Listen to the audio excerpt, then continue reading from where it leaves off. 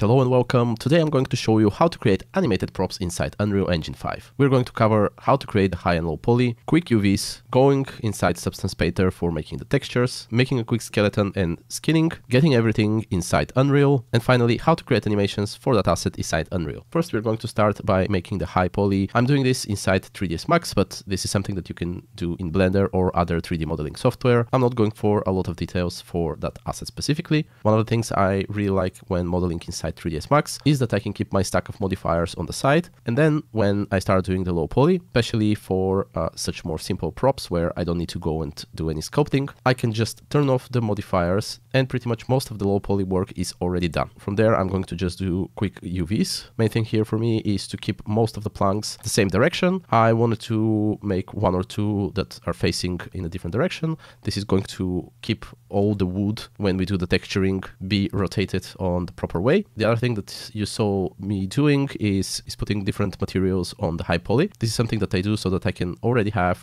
IDs inside Substance Painter, which is going to make texturing a lot easier. Inside Substance Painter, I'm going to use some of the default materials that already come with Substance. Again, we're not going to do anything too fancy. I tried a couple of different types of wood, and at the end I picked this one. Then using the IDs that we baked, I'm going to select the metal parts, the bolt I want to add another metal, and last on top I'm going to add a little bit of dirt. I don't like leaving it just by generators, so I usually create a paint layer and go with a brush just so that I give it a little bit of more personality to the spots that I really want. For this one I'm not going to put any signs or markings or anything like that, but if you're creating a prop which needs to grab a little bit more attention, either a hero prop or something like that, I would recommend putting a little bit more signs or other more personalized markings on your props. Especially if they're man-made, this is usually something that really improves their feeling and makes them feel a lot more from the real life. Now that we have the low poly and also the textures, I'm going to create just two bones. One at the very center and the other one is going to be for the lid. We're going to delete the last one at the end. Then we are going to do a skinning. For the skinning, the base bone is basically controlling the whole bottom, and then the second bone is controlling the lid. Now that we have all the elements needed, I'm importing all the assets inside Unreal. First, we are going to create a quick material. One quick tip, your